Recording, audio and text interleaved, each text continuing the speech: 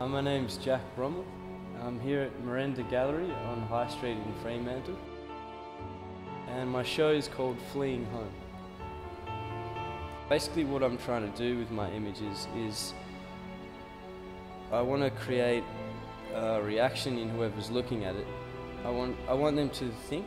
I don't want them to just look at a painting and be like, oh, it's pleasing, you know, it's aesthetic, I like it, it's pretty, but have no more connection with it. I kind of want my paintings to reach out to people or connect with people somehow.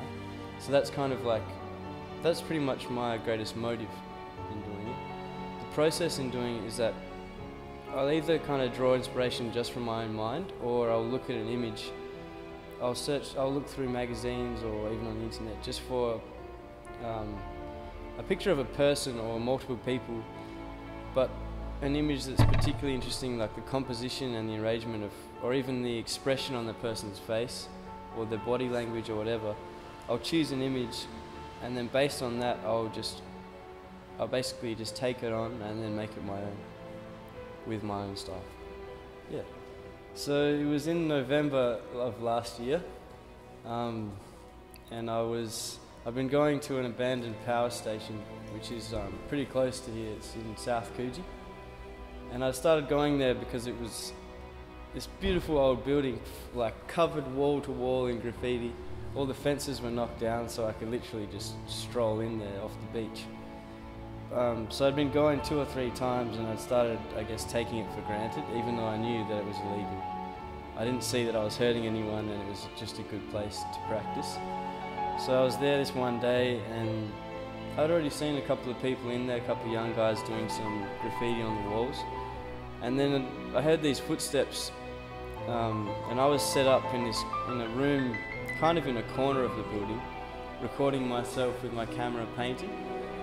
All of a sudden I turn around and there's these 2 cops just come out of nowhere. One of them has a tase gun and he's pointing it straight at me.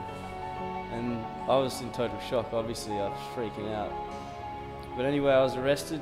I was charged with property damage and trespassing. I guess instead of feeling disheartened or like ashamed by what happened, I kind of used the adrenaline in the opposite way, so I felt more inspired to continue my art instead of the opposite. So I started going to different galleries, and I went into PSAS, which is around the corner.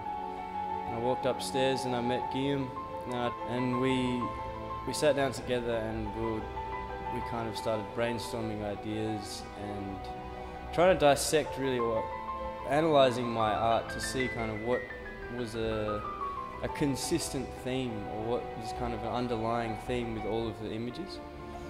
And we realised that a lot of my images contain these kind of skeletons of buildings, or like ephemeral buildings, with people surrounded by these buildings. So that kind of led us to Fleeing Home, and that, for me, I realised my art is an expression of this feeling that I have, where everywhere that I seem to go, and even living and moving between Bustleton, my hometown, and Perth, that I'd never feel a sense of belonging, or a sense of real, that real feeling of home.